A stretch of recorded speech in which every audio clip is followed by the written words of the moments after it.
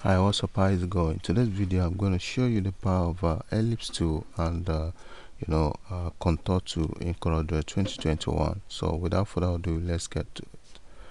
So locate your Ellipse tool, then you hold Ctrl key on keyboard, draw a perfect ellipse tool, a circle.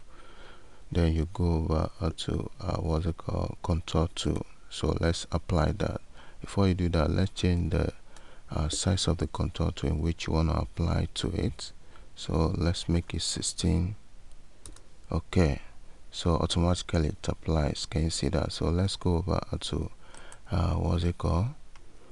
then go over to object that you locate, break contour tool. Automatically it breaks. Then you select it individually, apply color. So in this case we are going to use this red. Then use your gradient effect to apply a darker color to the downside, just like so. So after that, all you needed to do is to go over, right drag that on top of the other circle, apply.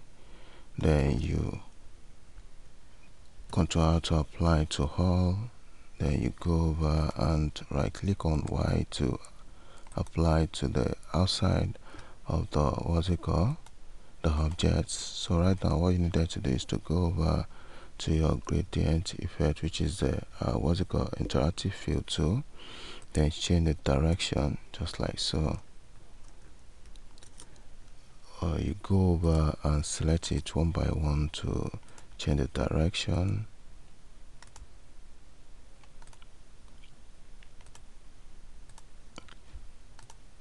Change it just like that individually.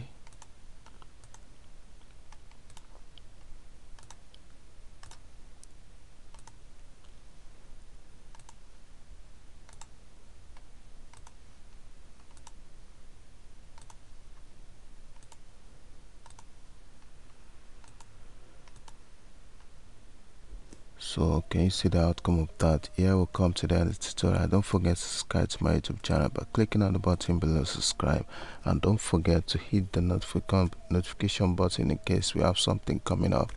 And don't forget to give this video a thumbs up so that other people can benefit from what we are sharing right now. See you in the next video. Bye for now.